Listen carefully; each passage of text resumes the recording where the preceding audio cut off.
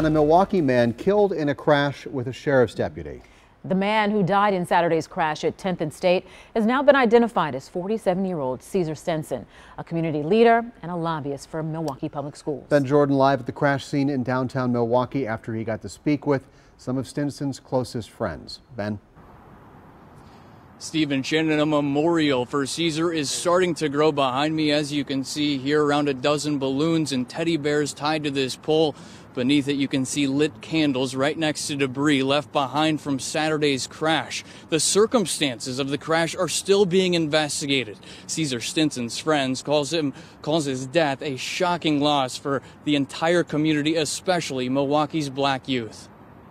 Our beloved brother Ceasar Stinson just returned. Inside G's Clippers, an open dialogue for black men discussing issues that affect them every day in Milwaukee, is missing the voice of a man who usually helps lead the conversation, Ceasar Stinson. It's devastating because we were just together 2 days ago. Literally, I talk to Ceasar every day.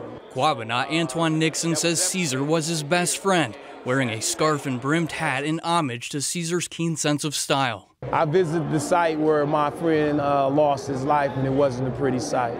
On Saturday morning, Ceasar was driving at 10th and State when he was struck by an unmarked sheriff's deputy SUV, claiming his life. One of the things Ceasar always said is, you can't sit on the sideline, you got to get in the game. He served on boards, he volunteered, he's a big supporter of violence prevention. Tonight, Milwaukee Public Schools and the Milwaukee County Sheriff issuing statements about Ceasar's legacy.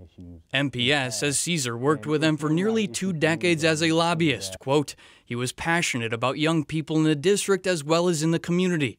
Milwaukee County Sheriff Ernell Lucas says we pray that his family is comforted in knowing that his life had an impact on youth in our community. We lost a huge giant in this community.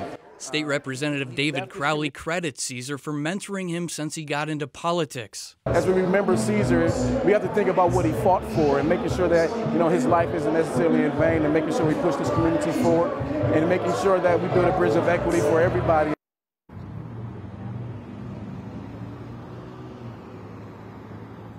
The Milwaukee County Sheriff's Office says a deputy that was involved in this crash has been released from the hospital for minor injuries. He's been placed on paid administrative leave while authorities investigate this crash. Reporting live at downtown Milwaukee, Ben Jordan, today's TMJ4.